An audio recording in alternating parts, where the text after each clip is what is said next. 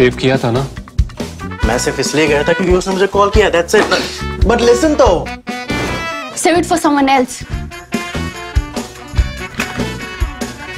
जिंदगी में सेव करना जरूरी है, मगर जब बात पैसों की हो सिर्फ सेविंग से काम नहीं चलेगा। इक्विटी म्यूचुअल फंड्स में इन्वेस्ट कीजिए और अपने सेविंग्स को आगे बढ़ने का मौका दीजिए। Mutual fund investments are subject to market risks. Read all scheme related documents carefully. I bring to you today what I might call a classical edition of Cut the Clutter, because all I am doing is addressing some key issues, some acronyms, some names of sort of exotic sounding places that might be causing clutter in your minds.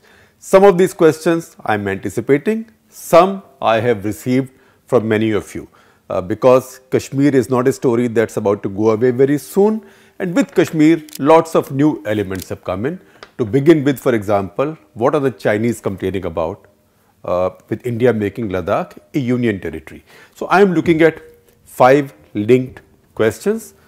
I will first list the questions for you. Number 1, what are the Chinese complaining about on what happened in Ladakh, what India has done in Ladakh? Second, what is this stuff that you keep hearing about? What's Aksai Chin? What is Siachen? What is Gilgit Baltistan? What is the difference between Pakistan occupied Kashmir and Gilgit Baltistan or northern areas? Because these questions keep coming up. Amit Shah also spoke about it in Parliament. In fact, he said that we will recover, we are committed to recovering Aksai Chin as well as POK and Gilgit Baltistan, and he said हम इसके लिए अपनी जान भी दे देंगे. So what is all this that we are talking about? 3, what happened in 1947-48? Because once again many questions are coming up that could Nehru have settled this problem by recovering the entire territory? What exactly happened? Who was on which side? How was the instrument of accession signed? Very briefly, I know there are many people who are experts. I am not addressing them. There are many people who know so much about this that they might think this is too elementary, but I think elementary is also important, because not all of us are specialists in everything, but some of us are journalists, so we can read up some stuff, ask people who know and try and bring you answers like me. 4th question, by some part of our border, a large part of our border with Pakistan in Kashmir is called line of control, but some part is called international border. Interesting question. Were you even conscious of it? That as you come down north to south, bulk of it is line of control, then somewhere in Jammu it becomes international border. Why? And the 5th question, I will talk about territory exchanges in the Jammu and Kashmir theatre since 1947-48, because a lot of mythologies keep spreading and a lot of names keep popping up, sometimes Haji Pir Pas, sometimes Cham, sometimes Siachen, so Kargil. So let me talk about these issues. So first of all, what are the Chinese complaining about? So if you imagine that I am looking at, or you are looking at the map of India, this is north. If this is north, then this is the west and this is east. If this is north. So you see Kashmir right here, bit like this, bit like if I may say so, like it can look like a chicken, like a big size chicken, or it can even look like one of those Maratha caps. So if you see that, then you see that the region to the west is mostly taken by Pakistan. It's mostly in Pakistan's control. So Pakistan occupied Kashmir, which is about 13,000, in fact, if I say precisely about 13,297 square kilometers. That is to the west. Further to the west or the northwest, but more to the west of that is the what is called as the Gilgit Baltistan region. That is a large region, that is 72,000 square kilometers, a lot of land, but the two regions have a distinctive history, and that is why they are today seen as distinctive, and Pakistan has worked very hard at making these distinctive. Now, when you look at this, then you see to the north and to the east. Now that is, if you see international maps, you will find that that area is shown as occupied by China. That is Aksai Chin. Aksai Chin literally means the land of the white river. Every river is white in those areas.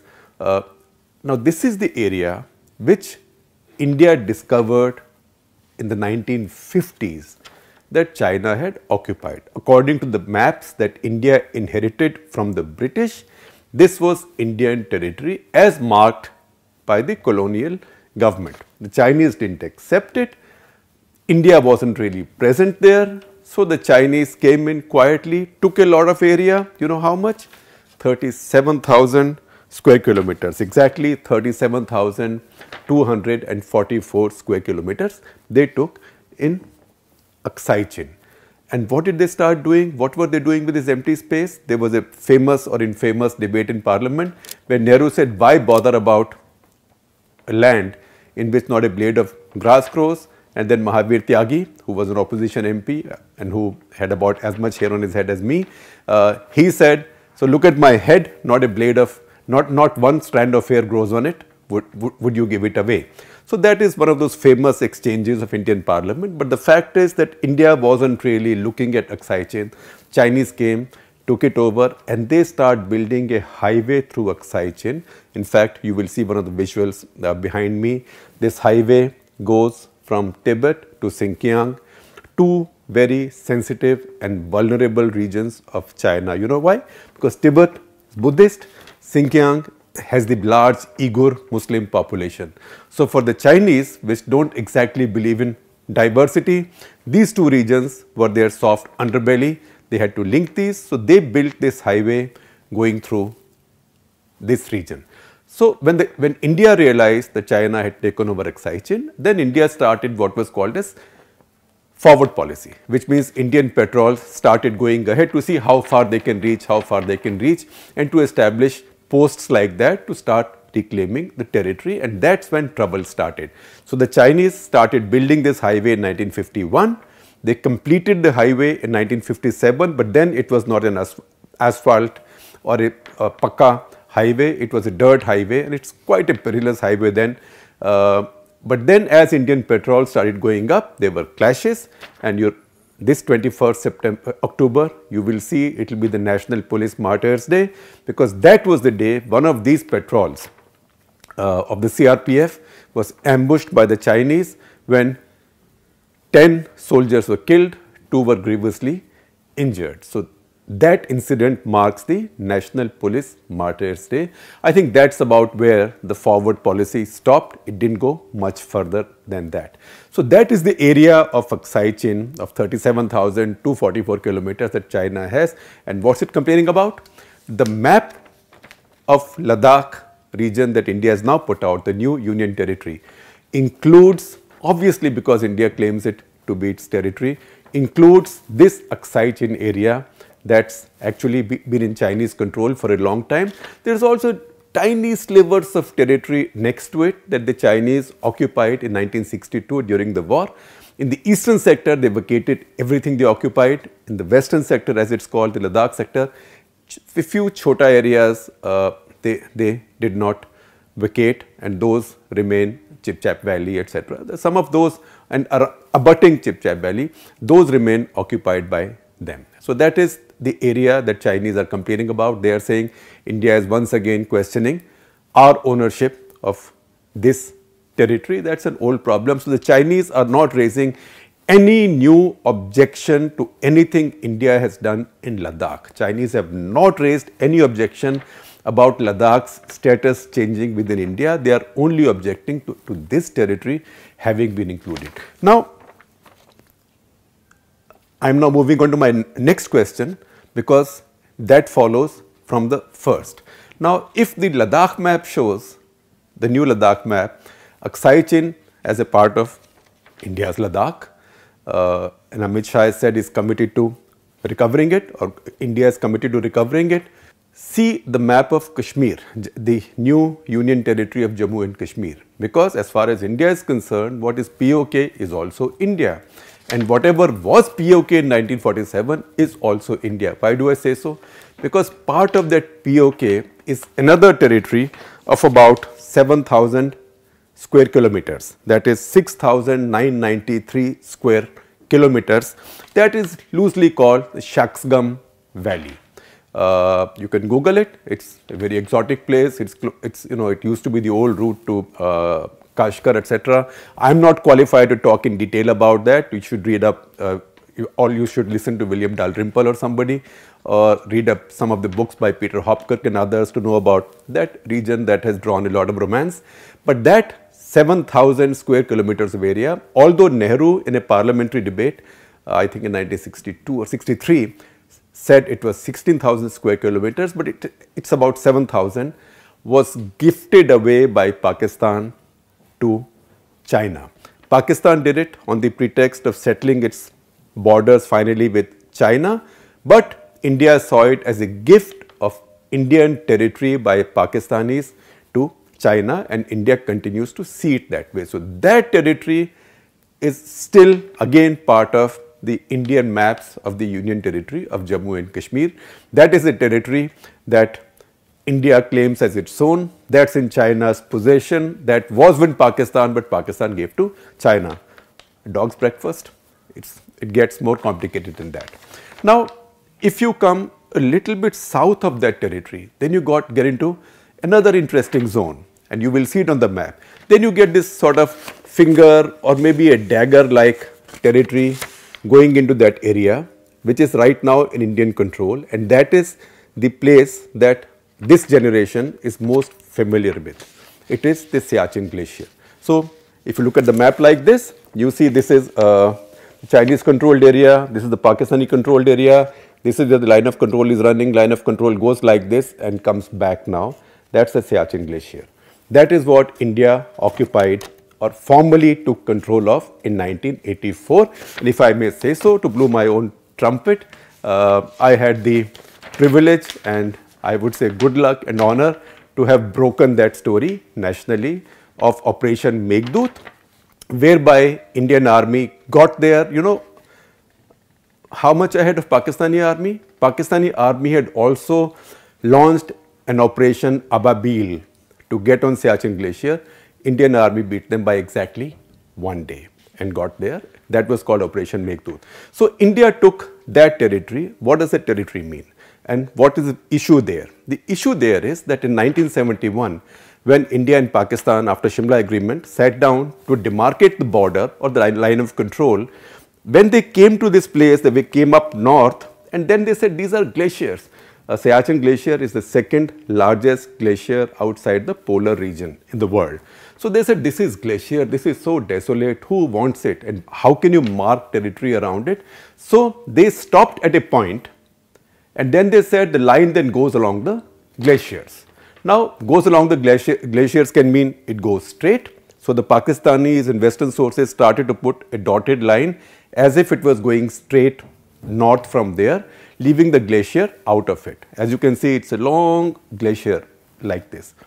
India on the other hand said the line going along the glaciers means that line should then go along the glacier like this and come down like this and then resume. But because it was uncertain, both sides figured out that this was open to cartographic aggression.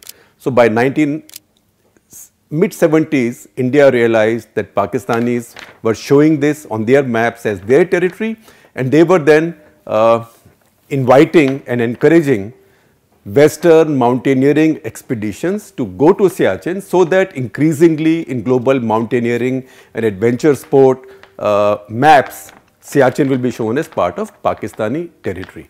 That's when India also started countering it by its own mountaineering expeditions, some of them led by a legendary mountain climber from India, Colonel N. Kumar, popularly known as Colonel Bull Kumar. And Bull Kumar led many expeditions, including one to a place, and you will see it on the map, called Indra Col. Now, Indra Col is a very interesting peak. It's 18,911 feet or 5,764 meters. In fact, there are two Indra Cols, because in 1912, a British explorer had also found a peak just 2 kilometers from there, and he called it Indra Col, obviously not after Indira Gandhi. Indira Gandhi wasn't born then. but after Indra, which is the name of the goddess, another name of the goddess. So, but both are very close together, and that is the trijunction, because right next to that, abutting that within 2 kilometers, 2.5 kilometers is the peak called Siachen, also in India's control. That is the exact trijunction where areas controlled by India, Pakistan and China meet. It's almost a trijunction, and as you then go west of that, then you come into sensitive areas where the passes Karakoram and then Khunjarab, through which the new big highways from Pakistan, China come into Pakistan, which is the jugular of CPEC, China-Pakistan Economic Corridor. So, what happens? What is the area controlled by China right there? Besides the area of Aksai Chin, the area right next to that trijunction is, you will see it on the map, is Shaksgam Valley. That was gifted by, that was occupied by Pakistan from India and gifted by them to China. Now, that is what makes Siachen Glacier very sensitive. Now, there was a time when many people, including I, thought that this was a wasteful war, that India and Pakistan should settle, demilitarize the place, trust each other and let it be.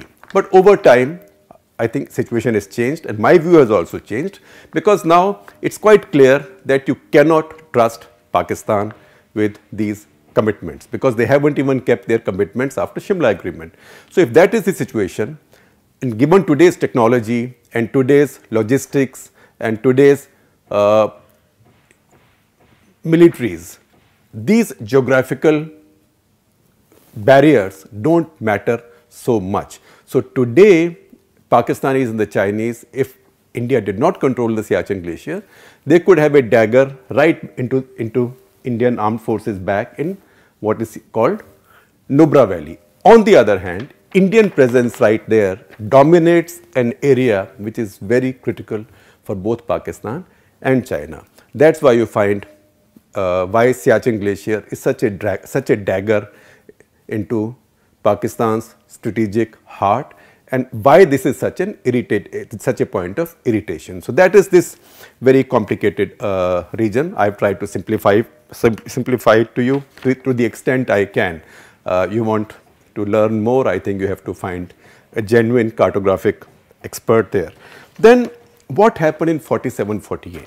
So, I would say read up some books about that. There is a book that I have been reading, I have been rereading after my college, and you will see a jacket of that book behind me. It is called Slender Was the Thread. It was written by Lieutenant General L.P. Sen, who was sent to Kashmir as a colonel to raise a new brigade just when Pakistani raiders were on the outskirts of Srinagar, and he was the one who then pushed them back, etc. So, he writes an account on both seasons of that campaign, because one season was 47, one season was 48, because you can't fight in the winter in those passes, particularly in the 40s. Now, you might be able to do so.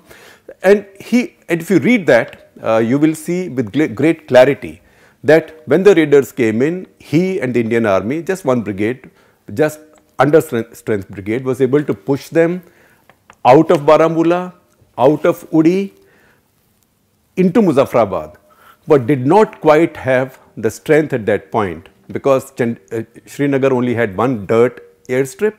It was very difficult to land anything but Dakotas there, and after a while of the airlift, that airstrip was completely dug up, and then winter came and the pass closed, because then Banihal tunnel was not yet built. So, there were no supplies. India had to wait for next year's campaign season. When snows melted, by that time it was too late. Regular Pakistani army had come in and they had also cemented their position. So, there was a lot more fighting afterwards, but no significant territory exchange hands. And I think it is wrong to say that India had the ability at that point to finish this problem once and forever. India did not, and also it was very complicated then, because both armies, both countries were coming out of, they were becoming independent.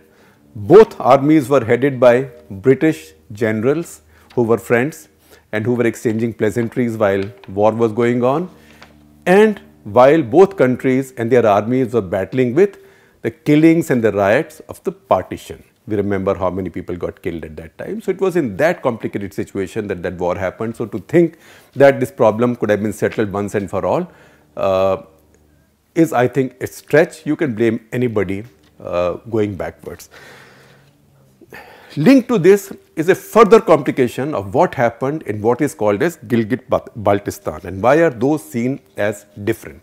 Those are seen as different because those areas were taken by Pakistan before the instrument of accession was signed by the Maharaja, and I spoke about it earlier this week. But basically the Maharaja had given that region away, the Gilgit Baltistan region as we call it, away to the British on a 60-year lease in the 1930s.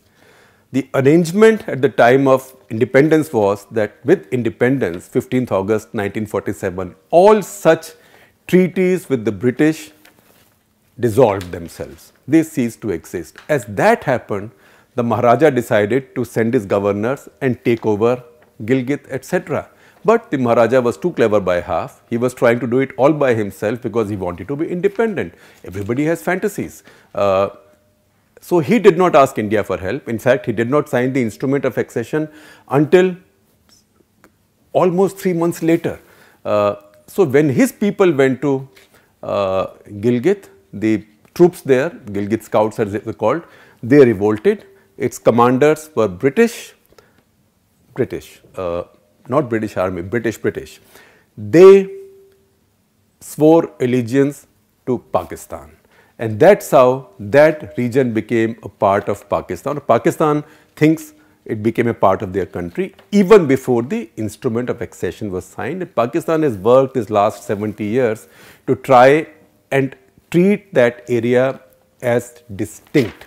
In fact, they first called it northern areas, now it's Gilgit Baltistan. They treat it as their own province, and they do, in their own minds and in their own sort of folklore, they don't see that region as a part of India. So as far as they are concerned, what we call as POK, Pak Occupied Kashmir, is just 1300-297 square kilometers, not this 72,000 square kilometers of Gilgit Baltistan.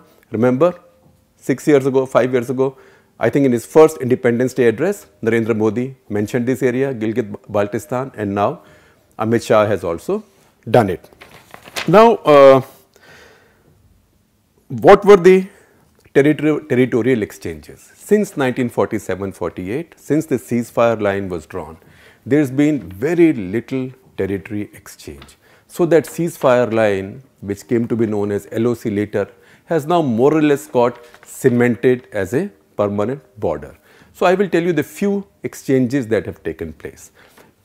Until 1965, everything was very tightly monitored by the UN observers. They are still there, but nobody bothers about them on the Indian side, but very tightly observed, so it wasn't possible for any side to take any territory or keep it. In 1965 war, any territory that either side took anywhere, including in Kashmir, was exchanged, was given away. So India gave away the Hajipir Pass to Pakistan, which generations of Indians have regretted. Pakistan gave away what they had captured in Cham. And similarly, in Lahore sector, whatever India has captured, India gave away. Pakistan had a tiny salient in Khemkaran, they gave away. So all border, every territory, every square meter that was captured by either side in 65 was returned, but 71 was different. So what happened in 71 was that when Shimla Accord was signed, all other territory was exchanged, but Mrs. Gandhi and Bhutto decided that any territory that either side had taken in Kashmir would remain with them. So what remained with India essentially was a lot of the very vital areas India had taken in Kargil, and up north from Kargil, areas like Turtuk and all that, areas again if you look at the map carefully, you will find abutting Siachen on one side, Ladakh on the other, very crucial areas. So what was called generally the Batalik sector during the war in Kargil. So those areas, Kargil, Rajouri, Punch areas, India had nibbled quite a bit of territory that remained with India, became a part of Indian controlled territory. Pakistan had the Cham salient, which they again captured in 71. They kept it. All other territory everywhere else was returned except a little salient in Kutch, that was the territory that Pakistan had captured early in 65 before the war in the little Kutch skirmish. After that, there was an international tribunal set up that gave an award giving away some territory in Kutch in Gujarat in the desert to Pakistan. With 1971 war, Indira Gandhi said, we don't accept that tribunal award anymore. We have captured this territory. This will remain with us. Beyond that, there has been no exchange of territory, except if you look at it from the Pakistani side. One, Pakistanis think India took Siachen in violation of all these agreements. Indian argument is, but Siachen, we always believe that the line of control goes along the glacier. Going along the glacier means this. It doesn't mean going like this. So glaciers can't be no man's land. Somebody has to own it, and we believe that the line goes like this. So we own it. So once again, no exchange of land. Finally, why do we call something line of control and some international border? Because line of control is that part of border along that part of Kashmir where both sides have some bit of what used to be the Kashmir territory.